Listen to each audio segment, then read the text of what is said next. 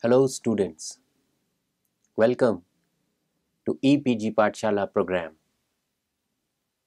I am Dr. Shoaib Lukman from the Council of Scientific and Industrial Research, Central Institute of Medicinal and Aromatic Plants, Lucknow. Today we are going to discuss on module Lipids, Biosynthesis versus Oxidation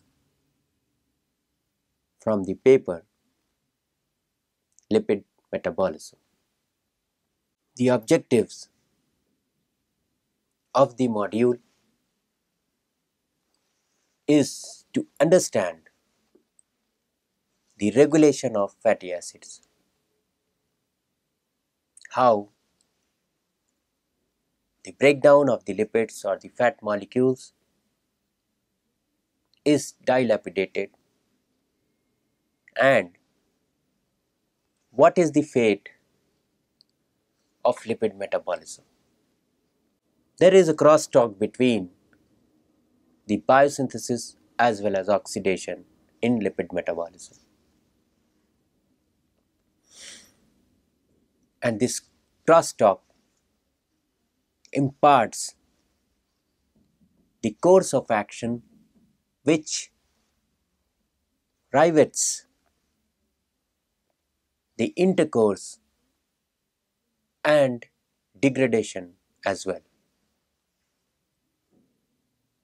One may foresee that the pathway for the breakdown of the lipids would be swap of the biosynthesis pathway. Nevertheless, this would not allocate the discrete regulation of both the pathways to crop up, yet specified the variety that the pathways are alienated within the diverse cellular compartments. For example, the biosynthesis of lipids, most of the part of the synthesis takes place in cytoplasm, whereas most of the oxidation part of the lipid metabolism takes place in the mitochondria. The utilization of nucleotide cofactors is the additional key difference, as the biosynthesis of lipids involves NADPH oxidation, while the breakdown of the lipids or the oxidation of the lipid engrosses the reduction of NAD plus and FADH plus. Both the biosynthesis as well as the oxidation of lipids exploits acetyl-CoA, which is a 2-carbon active intermediate. In the lipid biosynthesis, the activated form of acetyl-CoA subsets provisionally next to the enzyme complex as mannonyl-CoA. The mannonyl-CoA synthesis is the initial unswerving spread of the fatty acid biosynthesis, and acetyl-CoA carboxylase enzyme catalyzes the reaction. It is the foremost site of the fatty acid biosynthesis regulation. Like other carboxylases, acetyl-CoA carboxylase requires biotin as a cofactor, which transfers carbon dioxide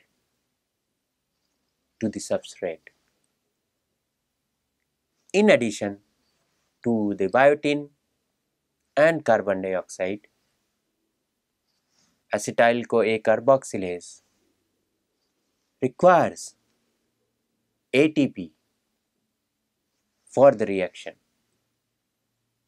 Hence, sometimes the enzyme referred to as ABC. A stands for ATP, B for biotin, C for carbon dioxide enzyme. As compared to distinct micronutrient classes, for example proteins and carbohydrates, lipids or fats, acquires a good amount of energy. In terms of number of ATPs molecule on per gram basis. In addition, lipids or fats are vital for energy storage, membrane formation in the form of phospholipid, as well as in the signaling pathway. The metabolism of lipids comprise of anabolic route, which generates biologically significant molecules from the dietary sources, and the catabolic procedure that engender the primary metabolite from the fatty acids and energy. This picture represents the interlinked metabolic process of the carbohydrate metabolism,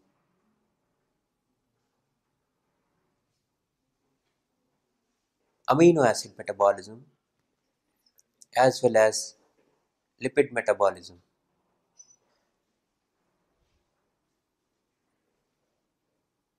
Since the module is of lipid metabolism, we concentrate only through the lipids as shown in the figure representing mitochondria,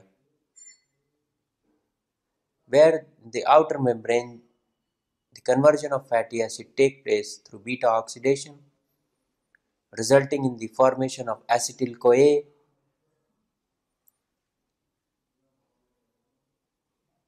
which ultimately forms the citrate, entering through the Krebs cycle or the tricarboxylic acid cycle or the citric acid cycle. The first stable product is citrate, then from citrate to isocitrate, alpha ketoglutarate, succinyl-CoA, succinate, fumarate, malate, and oxaloacetate. In this, NADH and FADH2 is formed, which is utilized for the aerobic production of the ATP, and also at many places like acetyl-CoA formed as a result of isoleucine and leucine as well as other amino acid breakdown enters the mitochondria. Aspartate through oxaloacetate enters the Krebs cycle in the mitochondria. Pyruvate through the oxidative decarboxylation results in the formation of acetyl-CoA enters the mitochondria. Through the oxidation of threonine, valine, isoleucine and methionine, succinyl-CoA enters the mitochondria. Alpha-ketoglutarate as well as glutamate also enters the mitochondria, and this all results in the production of the ATP. This is a comparative table representing the biosynthesis as well as oxidation process of the lipid metabolism, where we can see the reaction type. The biosynthetic reaction is an anabolic and ordered reaction, whereas oxidation is a catabolic and non-ordered reaction. The process is reductive in case of biosynthesis, whereas oxidative in case of oxidation. The site is cytoplasm in case of biosynthesis, mitochondria in case of oxidation. Bonding is covalent in biosynthesis of lipids, covalent also in the case of oxidation.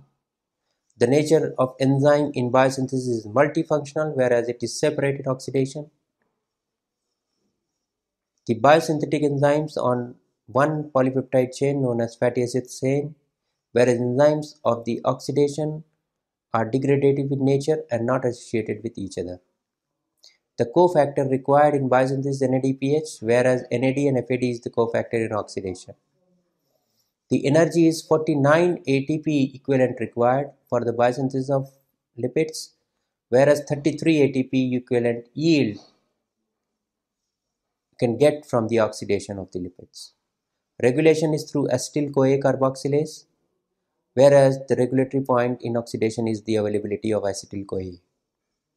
The starting point is methyl end, whereas carboxylase is the end is the starting point in the oxidation. The precursor is acetyl-CoA in biosynthesis. Fatty acid is the precursor in oxidation. Product is fatty acid in biosynthesis, whereas product is acetyl-CoA in the oxidation. Thioester formation is with acyl carrier protein, whereas with coenzyme A in oxidation.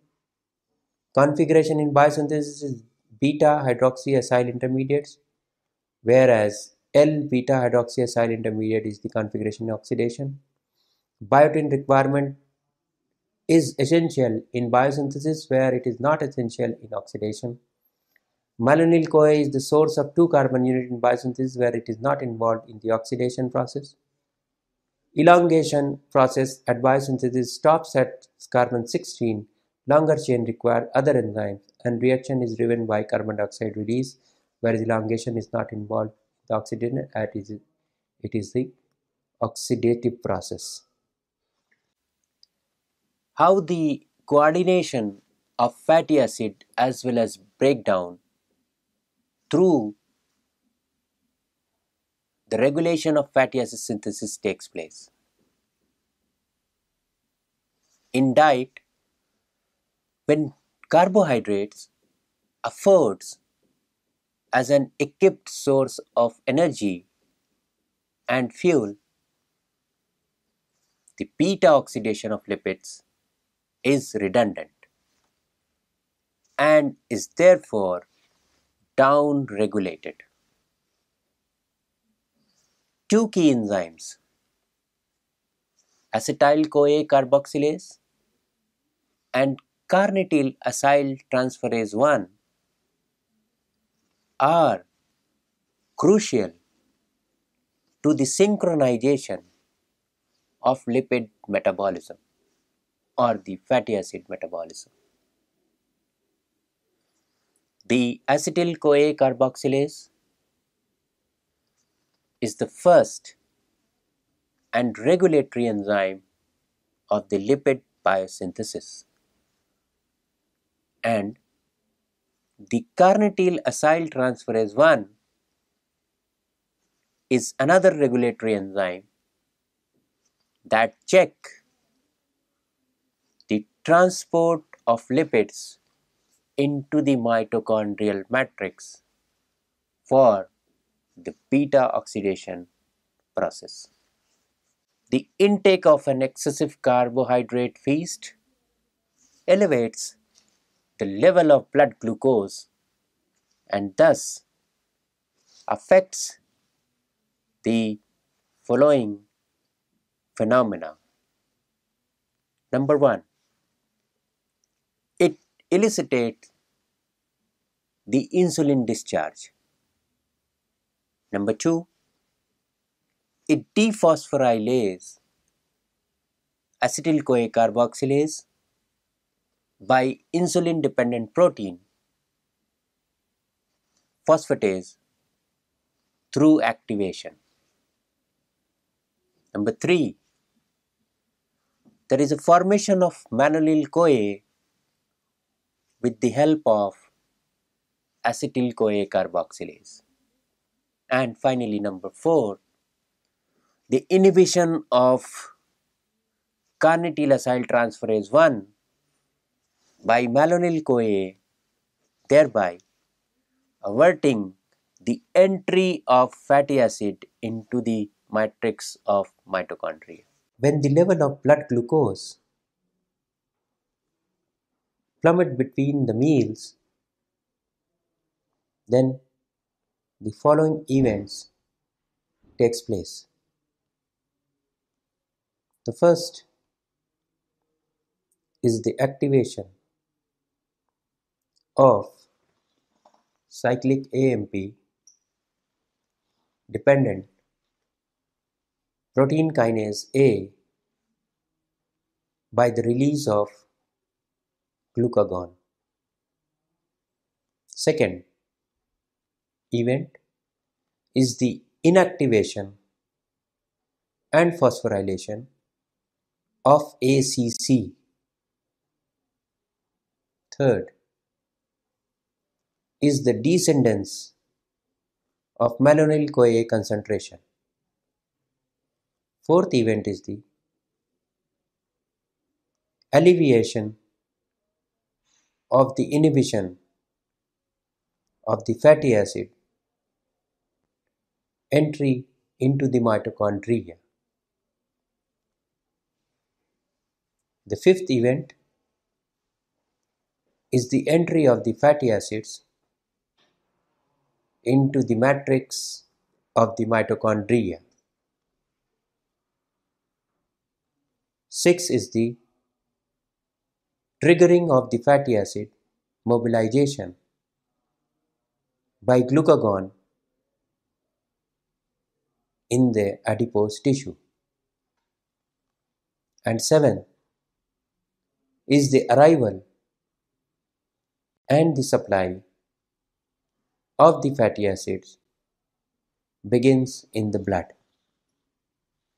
Represents the pictorial depiction of the fatty acid synthesis as well as fatty acid oxidation, especially the beta oxidation.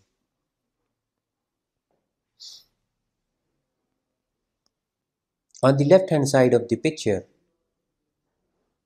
you can see from the dietary carbohydrates there is a high blood glucose, insulin acts on that, and phosphatase is the inhibitor of that.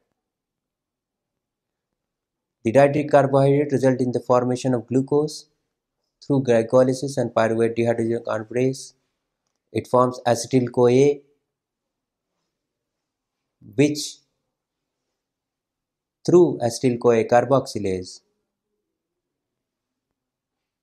produces malonyl-CoA, and from malonyl-CoA through multi-step reaction by fatty acid synthesis, fatty acids are synthesized or formed. This malonyl-CoA is the inhibitor of the fatty acyl-CoA, which transform to fatty acyl carnitine through carnitine acyl transferase 1.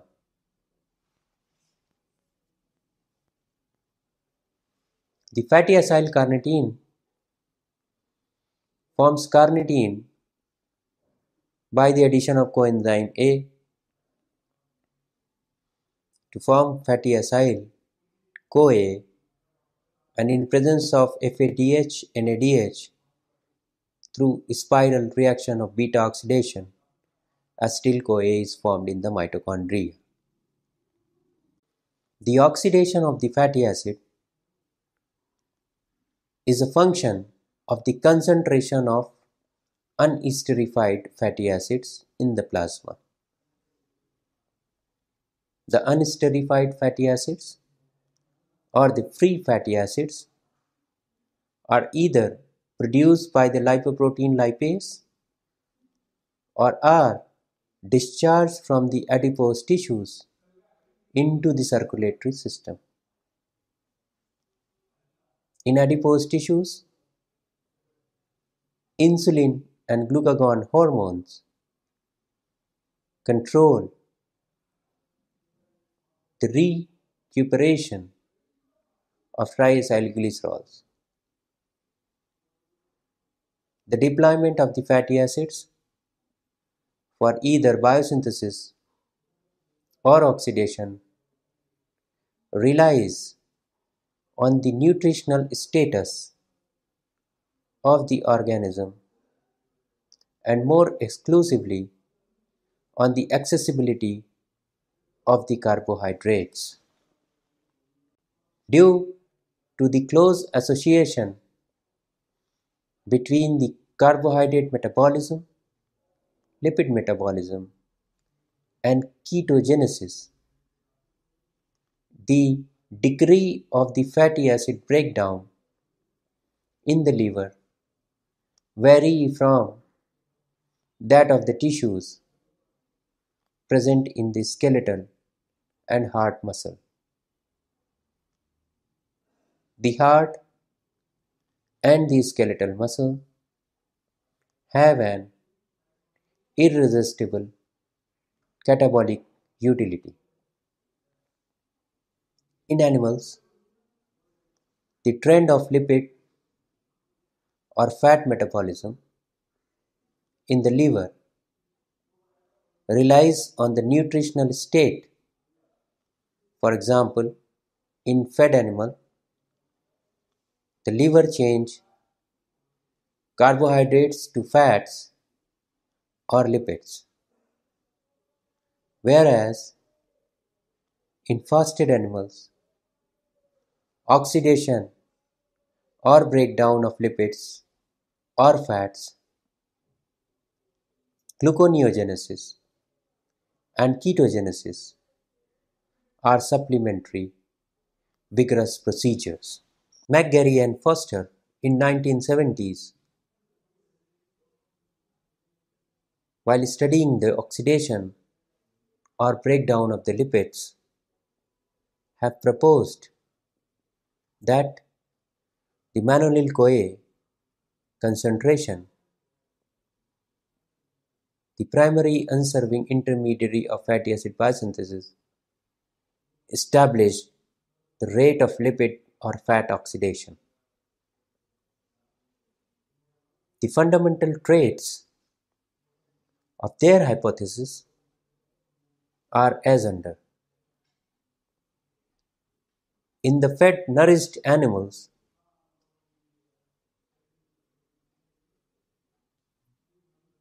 the malonyl-CoA concentration or the level has been found elevated due to the active conversion of glucose to fatty acids. At a micromolar concentration, malonyl-CoA restrains hepatic CPT1, thus diminishing the repositioning of fatty acyl residues from coenzyme A to carnitine and their translocation into the mitochondria. A depressed beta oxidation is also one of the fundamental traits of their hypothesis. In the fasting or the starved animals, the hepatic metabolism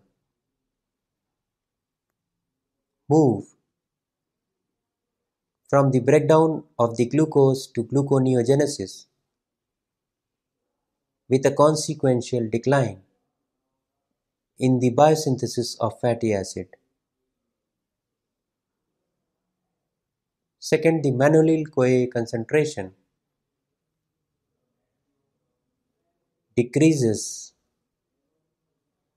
and the reticence of CPTI is reassured. The total CPTI activity increases and the sensitivity of the CPTI en route for malonyl-CoA decreases. Another important feature, which is the rapid formation of acyl carnitines and translocation into the mitochondria. Finally, the stimulation of beta oxidation and ketogenesis takes place. How the oxidation process or the breakdown of fatty acid is regulated in mitochondria. It was in 1970s or during 1970s, McGarry and Foster revealed the foremost hegemony on the beta oxidation along with intersect amid carbohydrate oxidation and lipid or fat metabolism as well. When the supply of carbohydrate is in abundance, it increases its oxidation inside the mitochondria, causing a high accretion of citrate, which ought to be exported to the cytosol, where it is cleaved by ATP bound citrate lyase into acetyl-CoA and malate. The high concentration of citrate activates acetyl-CoA carboxylase enzyme to transform acetyl-CoA to malonyl-CoA, which is substrate for the biosynthesis of fatty acid, and which is also being referred to as signal of plenty. To restrain concurrent occurrence of oxidation or breakdown with the biosynthesis, malonyl-CoA inhibits the action of carnitine palmitoyl transferase 1 and accordingly prevents the entry of fatty acids into the mitochondria for the beta oxidation process to happen. The carnitine palmitoyl transferase 1 controls the high flux coefficient and has been revealed to be the rate limiting steps for beta oxidation, and this is under the feedback control of the CPTI. In addition to the regulation arbitrated by malonyl-CoA, it has also been verified that the adenosine monophosphate activated protein kinase, which is called as AMPK. It kindles carnitine palmitoyl transferase 1. Consequently, the AMP activated protein kinase amplify the carnitine palmitoyl transferase 1 activity by releasing the inhibition. Inactivates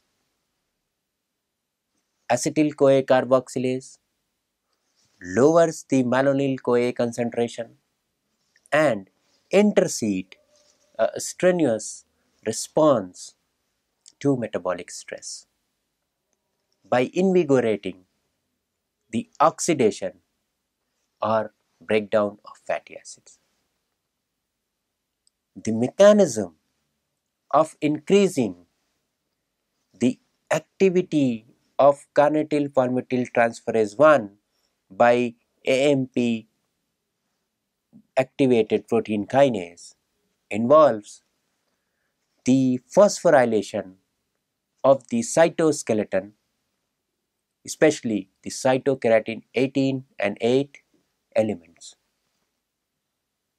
the recycling of the cofactors at a restricted concentration is considered as an intramitochondrial control on beta oxidation flux. ChREBP, which is an adept regulator of lipid in liver. Actually, in liver, when glycogen storage exceeds its limit, the surplus of glucose is sidetracked into the lipid metabolic pathway. Glucose is broken down to acetyl-CoA through pyruvate, which is used for the de novo biosynthesis of fatty acid, which subsequently integrated into the triacylglycerol formation and exported from the hepatocytes as very low density lipoproteins.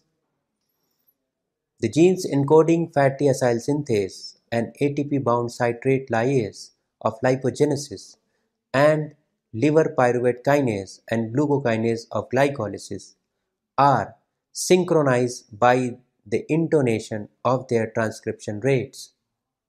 Subsequently, genes encoding these enzymes are subjected to allosteric and post-translational regulation. These genes enclose carbohydrate or glucose response elements liable for their transcriptional control. SREBP, which is a sterol response element binding protein, in instance 1C, is one of the most important transcription factor that wield its power over lipid and glucose homeostasis. In lipogenesis, SREBP regulates the expression of numerous genes, and its own transcription is subdued by the glucagon and enhances by insulin. Conversely, in addition to SREBP activity, a basic helix loop helix leucine zipper transcription factor was also recognized at ChREBP. ChREBP was acknowledged as the foremost glucose-responsive transcription factor and is essential for glucose-induced expression of liver pyruvate kinase and the lipogenic genes ACC1 and FAS. Liver X receptors, which is also abbreviately known as LXRs, being the member of the steroid thyroid hormone superfamily of cytosolic ligand binding receptors, LXRs wander to the nucleus for binding and expression of specific target sequences. LXRs alpha and LXR beta are the two forms that articulates heterodimers with RXRs,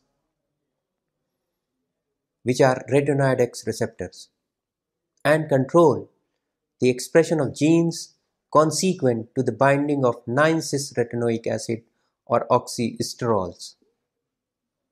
Vital switch of the lipogenic pathway and Krebs gene is an unserving target of LXRs which is activated by glucose.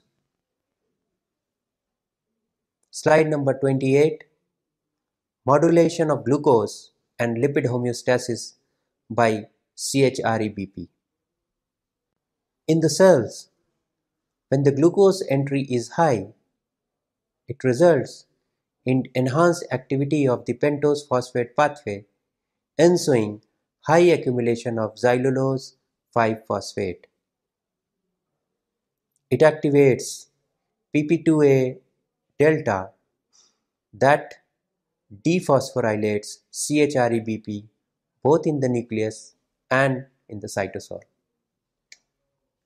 In the liver, the active ChREBP role on the expression of many genes involved in the homeostasis of lipid and glucose metabolism.